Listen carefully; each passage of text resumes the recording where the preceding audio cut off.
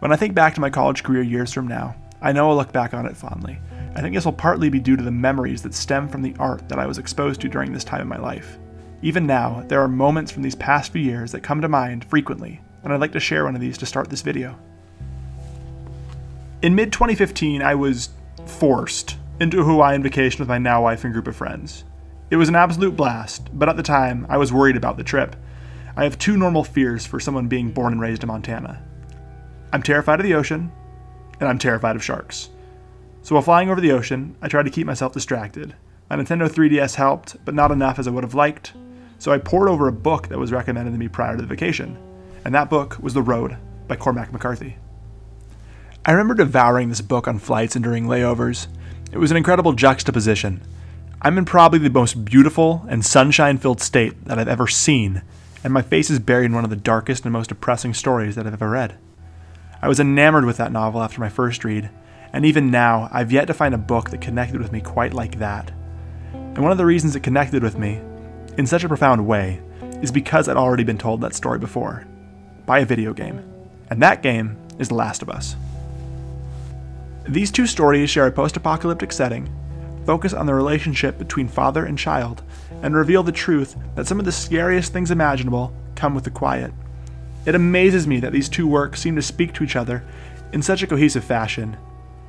But before we explore how they do so, it's important to discuss the manner in which they were released to the public, and why post-apocalyptic tales were some of the last things readers and gamers expected from Cormac McCarthy and Naughty Dog Game Studios, respectively.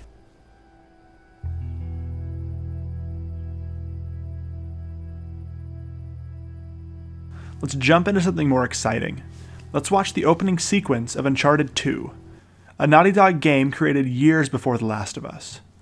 This will give us a feel for what these famous action games and this game studio presented in terms of tone and gameplay.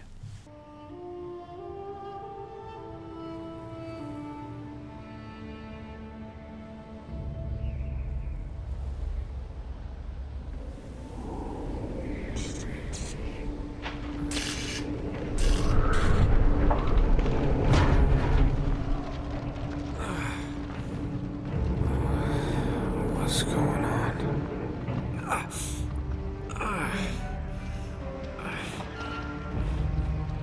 That's my blood. That's my blood. It's a lot of my blood.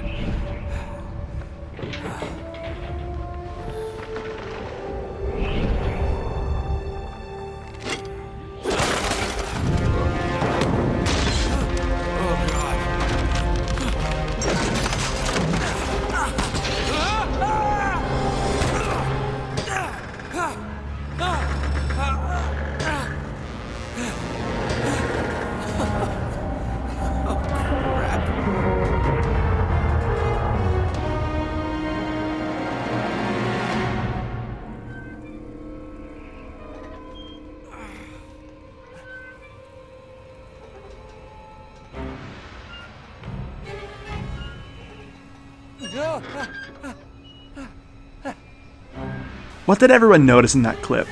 Was it the blood? Was it the handsome protagonist with a great sense of humor in the face of danger? Was it the orchestrated soundtrack that swelled with the action?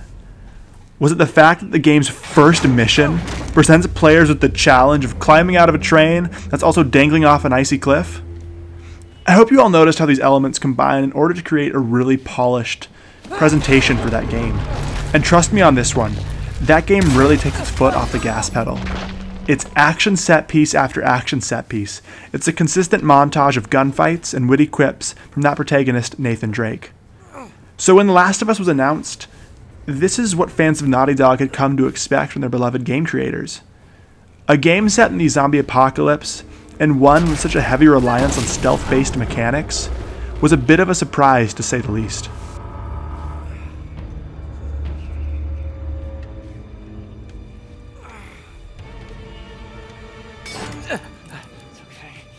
Okay.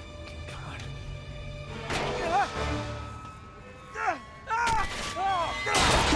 It's not uncommon for artists to change their creative vision and have the desire to try something new.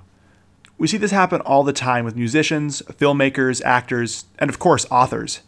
So let's jump back to Cormac McCarthy and discuss the type of novel he was writing before The Road. Before writing The Road, Cormac McCarthy was most known for writing westerns, but these were far from your typical westerns. Blood Meridian is the book that perhaps McCarthy is most known for. In this tale, readers witness a bleak landscape mapped by the acts of horrendous violence. In a sense, the violence itself seems to consume the novel. Characters, plot, and poetics seem to play second fiddle to the violent acts present in the novel. Even the antagonist seems to be chaos, violence, and immorality personified. Let's listen to a passage from this novel in order to witness these elements McCarthy presents. Now driving in a wild freeze of headlong horses, with eyes walled and teeth cropped, and naked riders with clusters of arrows clenched in their jaws, and their shields winking in the dust, and up the far side of the ruined ranks in a piping of bone flutes, and dropping down off the side of their mouths with one heel hung in the wither strap, and their short bows flexing beneath the outstretched necks of the ponies, until they had circled the company and cut their ranks in two, and then rising up again like funhouse figurines, some with nightmare faces painted on their breasts, riding down the unhorsed Saxons, and spearing and clubbing them, and leaping from their mounts with knives, and running about on the ground with a peculiar bandy-legged trot, like creatures driven to alien forms of locomotion, and stripping the clothes from the dead, and seizing them up by the hair, and passing their blades about the skulls of living and dead alike, and snatching aloft the bloody wigs, and hacking and chopping at the naked bodies, ripping off limbs, heads, gutting the strange white torsos, and holding up great hands of viscera, genitals, and some of the savages were so slathered up with gore they might have rolled in it like dogs, and some who fell upon the dying and sodomized them with loud cries to their fellows. And now the horses of the dead came pounding out of the smoke and dust, and circled with flapping leather and wild manes and eyes whited with fear, like the eyes of the blind, and some were feathered with arrows, and some lanced through, and stumbling and vomiting blood as they wheeled across the killing ground, and clattered from sight again. Dust stanched the wet and naked heads of the scalped, who with the fringe of hair below their wounds and tonsured to the bone, now lay like maimed naked monks in the blood-slaked dust, and everywhere the dying groaned and gibbered, and horses lay screaming.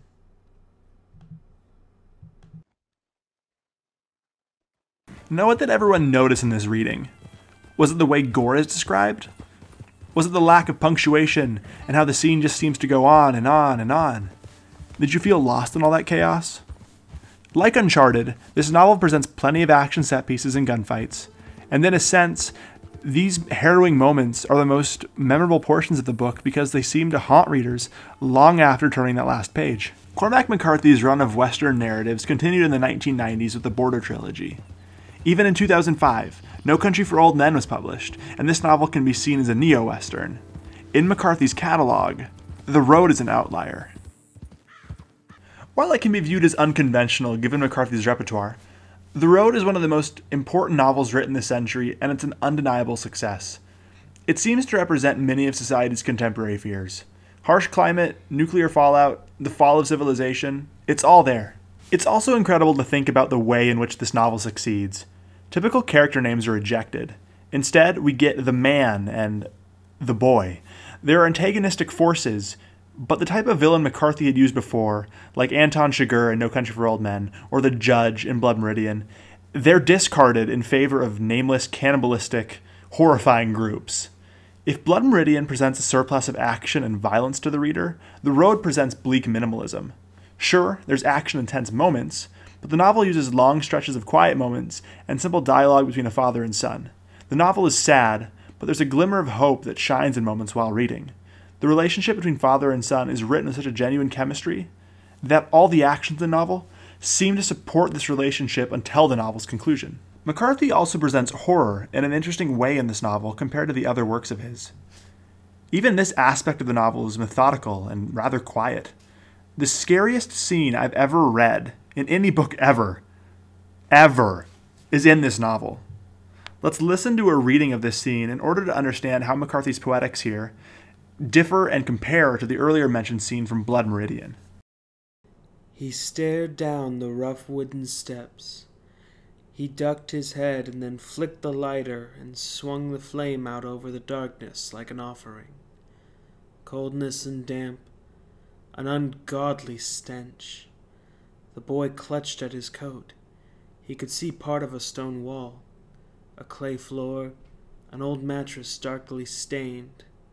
He crouched and stepped out again and held out the light.